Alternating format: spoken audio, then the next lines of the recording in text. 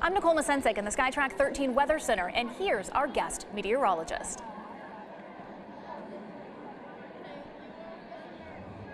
Live Doppler 13 radar is quite cross central Indiana with clouds to the north and south, and they will stay the next several days under a clear sky. Tonight, temperatures do return to seasonable chillies levels in the mid 30s, but we'll see a big swing from morning lows in the 30s to afternoon highs in the upper 60s.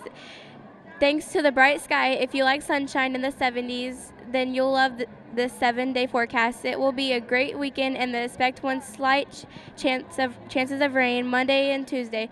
And that's my SkyTrack 13 forecast. Thanks for watching. Awesome job.